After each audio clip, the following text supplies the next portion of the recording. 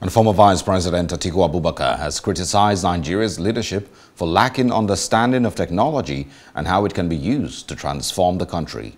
He was speaking at a public lecture where he said Nigeria was losing investments due to its ignorance.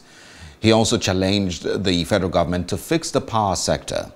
The former vice president believes investments in power and technology would bring Nigeria trillions of dollars.